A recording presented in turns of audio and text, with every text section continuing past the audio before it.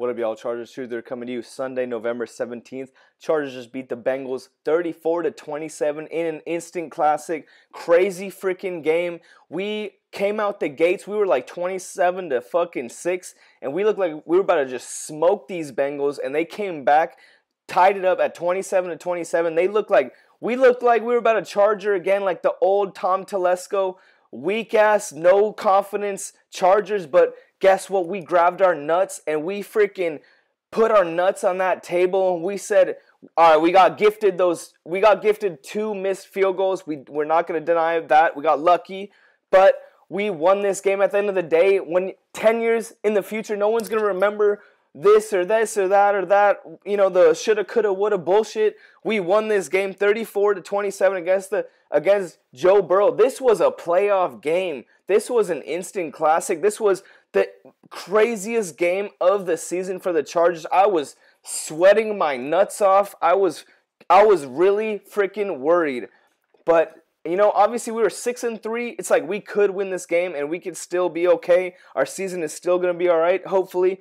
But we put our nuts on the table, if you know what I mean, and we're going 7-3. We're powerhousing this league.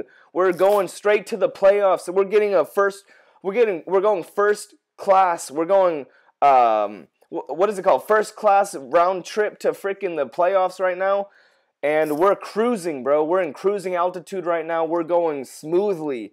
And dude, I'm just so hyped. This game was crazy. You know, we were up big, then we tied. We looked like we were about to lose. We were going to choke it out. And then we came back, Justin Herbert with the final drive. And holy crap, the game just ended like 5 minutes ago. I'm still hyped. My adrenaline is still pumping. I'm here drinking a Pabst Blue Ribbon. First of all, because it's the only thing I had in my fridge, but also because we definitely got to we earned some ribbons on this, whatever that means. You know, we definitely earned some ribbons. Cheers. There's so much to talk about right now. Chargers fans are probably, you know what the mainstream narratives are. It's like, oh, Greg Roman is terrible. Blah, blah, blah, blah, blah, blah, blah. Like, yeah, our second half offense wasn't the best. But we won the damn game. It's like, wait until the game ends to start talking. Like, you're no freaking Nostradamus. You're not Vince Lombardi. You're a little fucking dude that sits on his couch like the rest of us. And, like, just let it happen. I've never gone against Greg Roman or anyone in this team, pretty much in this organization right now. Now that Tom Telesco is gone, this team is doing scrumptious. We're playing delightfully. We're playing great. We're playing like a Super Bowl contender. We really freaking are. Joe Burrow and the Bengals are 4-7. Yeah, but they can beat anybody. Next, we got the Ravens up next. We had this was the first game of our tough stretch. We got the Bengals, the Ravens, the Chiefs or some shit, the freaking Buccaneers. We got the Falcons. It's a tough stretch we got up, and we just won the first game. We're freaking proving ourselves. So, Chargers, there is no, like, if I was to try and be negative, let me just try and think, how can I be negative about this team? I guess second half offense should score more points, but what do I sound like, a Teletubby? Bro, Big Bird or freaking Elmo could have said that too. Like, oh, score more points second half. Nah, like there's no substance behind that comment. So this Chargers team, I believe in them. We believe in Jim Harbaugh. We believe in Greg Minter. No, Jesse Minter, my bad. And we believe in Greg Roman. This Chargers team is just a breath of fresh air, just tough team, beautiful, delightful, scrumptious team. Literally, going to these stats right now. I have to post a video every week, so let me just post up this video. Justin Herbert, 17 for 36. That's like 50% average. He went up against a good defense, a good team. 297, 2 touchdowns. Guess how many interceptions? How many interceptions? Oh, 0. He did fumble, though. But 0 interceptions, 2 sacks.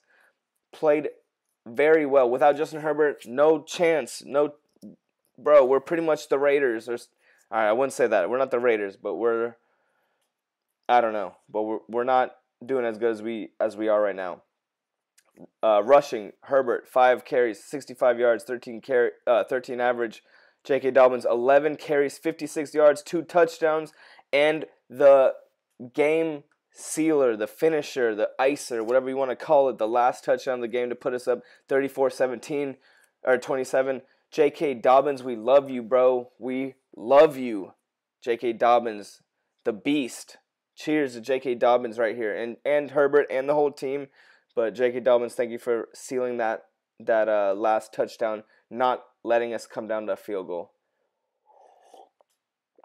Gus Edwards, 6 carries, 27 yards, 40.5 average. Receiving, this was a battle. Ladd McConkey, 6 catches, 123 yards, 0 touchdowns. Disley, 4 catches, 80 yards, touchdown. Johnston, 2 catches, 48, and a touchdown. Palmer, 2 for 23. But you know who I really want to shout out? Oh, real quick though, look at on the tackles list. Who's at the top every single week? Diane Henley, 11 tackles. 11 tackles. Diane Henley, this dude is tackling everybody, bro. This dude, I'm surprised this fool hasn't been arrested because he's probably tackling people out in the streets. He's just tackler. He's a tackler. Tackles everybody, bro. He probably, like, every single dispute he has in his personal life, he's probably tackling them and hurting them pretty much.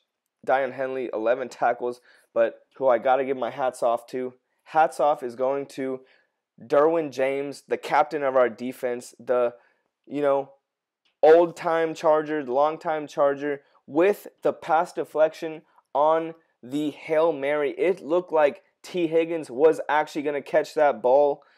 That Hail Mary, bro, I was sweating my balls off up until that last play. And it looked like T. Higgins was going to come down with that ball. But we got Derwin James back there.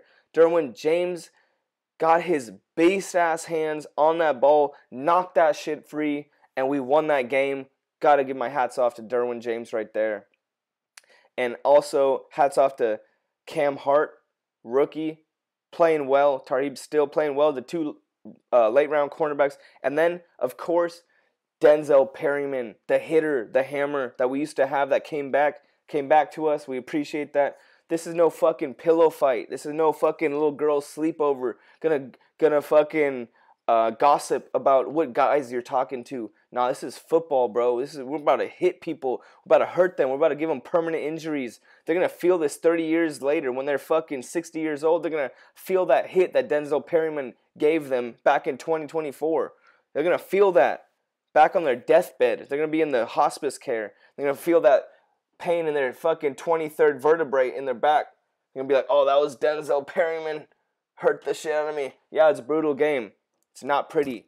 It's what it is, though. This is what it is. It's football. You listen to the mainstreamers.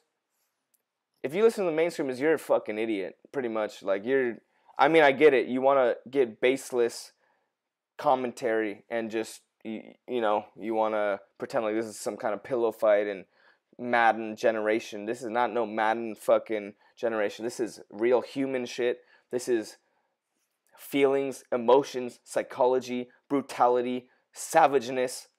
This is pretty much planet Earth right now. You ever seen planet Earth? In Africa, the lions eating the freaking gazelles? That's what football is.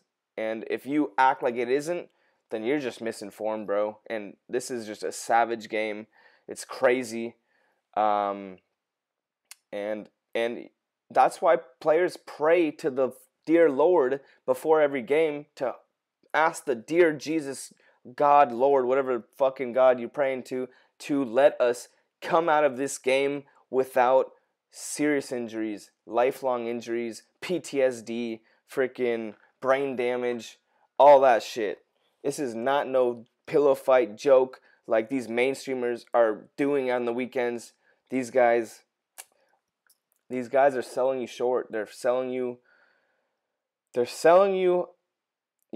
baseless dopamine. And And that's what it is. Maybe that's what you want. Baseless dopamine. And that's all good. Get some baseless dopamine. But here, we're here to be truthful. We're here to be real. We're here to fucking inflict permanent damage on our opponents. And that's just what football is. What do you think war is? War, they're murdering people for life. They're dead, bro. This is football. This is somewhat similar. These guys will receive permanent, lifelong injuries, and this is not a pillow fight. This is not a pillow fight. It's either we damage them or they damage us, and that's just how the sport goes, guys. This Chargers team is doing very well, very aggressive, dominant, winning the games that we got to win, and I could not be happier. Cheers to the Chargers. 7-3. 7-3, bro.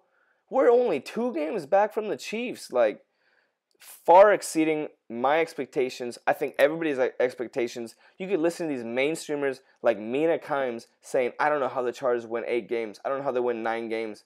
Shut the fuck up, bro. You have never put a helmet on. You've never played the game. You, like, just take your paycheck, appreciate the money that you're getting, your salary, and shut the fuck up.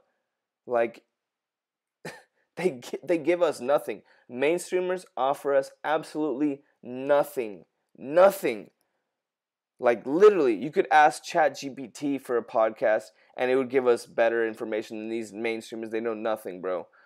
And that's all I got to say about that. Chargers doing great. I'm so happy. Last year, I was incredibly critical. This year, I'm incredibly supportive. Everything is going well. I trust Harbaugh. I trust Minter. I trust Roman. I trust all these guys.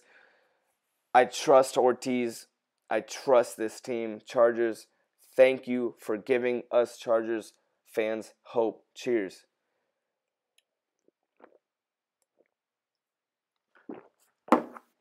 It is what it is. I'm going to stop yapping now. I'll see y'all next week. 7-3, bro. 7-3. How beautiful is that? Bolt up. Thank you.